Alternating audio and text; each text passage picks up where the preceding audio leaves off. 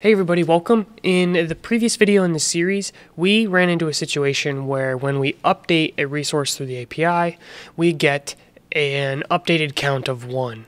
But sometimes instead of just a count, you might actually want to retrieve that new object. So what you could do is you could then make a GET request to get the updated data, or there is actually functions that you can use that will automatically get that data for you, so you can return the updated data. That's what we're going to talk about in this video. Right after a brief thank you to our sponsor, UltraEdit. This is a fully customizable editor that you can use for any of your software development. This is a cross-platform application, so regardless of what operating system, you can use UltraEdit. This is an editor that can do a lot of things. I haven't even scratched the surface of some of the capabilities, but if you want to get started with it, then I will drop a link down below. You can use that if you want to support this channel. So here we are looking at the code for our put method. We are using await customer.replace1. This returns a result object which has a property modified count, and you can see what that looks like down here. So what you could then do is then take the same ID and make a GET request to retrieve the updated object from the database. But it's a little unnecessary since some tools are already given to us to do this, and instead of using replace one, what you're going to use is called findOneAndReplace. Find one and replace. The arguments for this are going to be very similar, so we're going to have that query there, the ID being the customer ID, and we're going to have the body to replace that data. Based off of what we have here, it's not going to work exactly the way we expect. I'm going to show you the functionality by default if you have it just like this, and then I'm going to show you a change you can make to make it probably what you're expecting. Additionally, we're going to want to remove this modified count, so instead of having a result object with various things describing that update, it's going to be the data from the database. So we'll save that. So first let me retrieve some data from the database. You can see this is the customer right now. If we went ahead and changed this data with the new code changes we have on the back end, let's go ahead and just, I don't know, we'll just change this to Papa John's, and the industry is in pizza. Is that an industry? I would classify that as an industry. So then what we need to do is we need to change this to put, so we're actually making that update. We hit send, and again, you don't need to have that ID since the ID is being passed in here, but I just copied this and pasted it up here. So you could remove this altogether.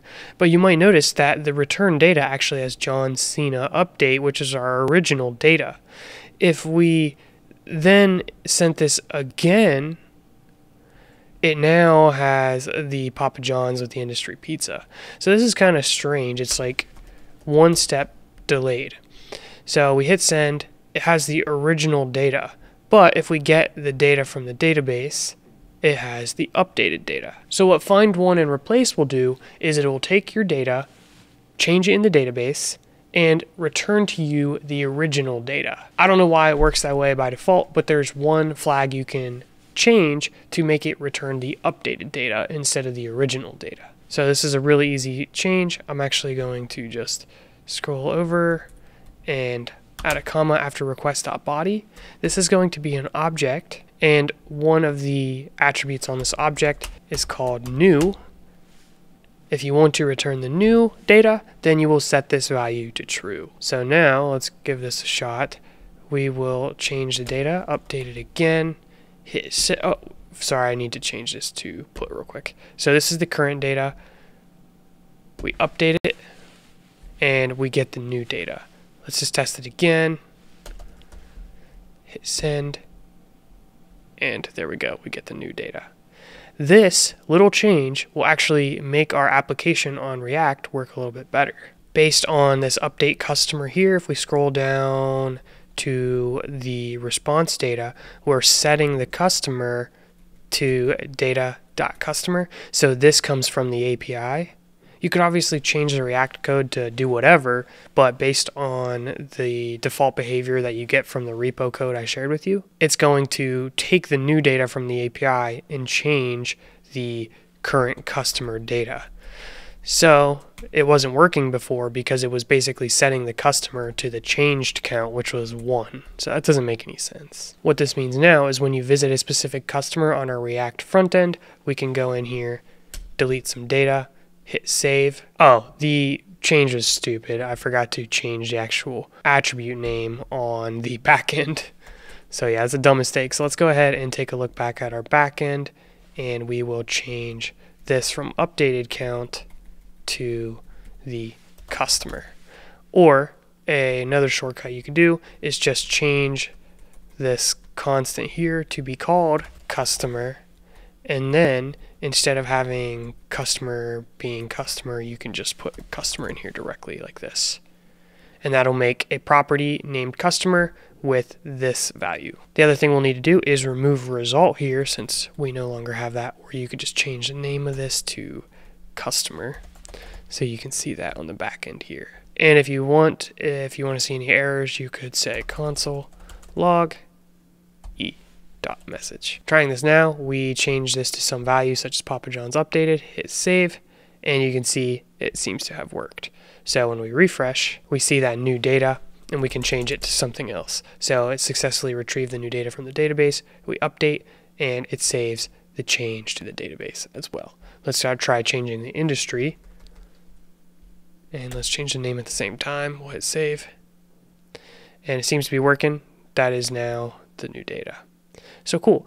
Everything appears to be working. Let's make sure delete works. Yes, it does. So we can delete all this trash data. And there you go. You got a pretty functional CRUD application. Is it perfect? I mean, I made it, so probably. I joke, there's probably a lot that I could improve on this application, but this will give you the start for create, read, update, delete on the back end and the front end in React. Now you just need to sharpen up on your React skills so you can fully understand the React code, which I do have a series on. I'm not trying to continually advertise that, but for those of you who didn't watch the previous videos, there is a long React video on my channel.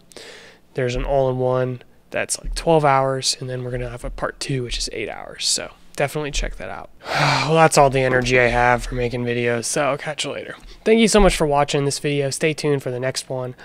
Appreciate you. Be sure to subscribe.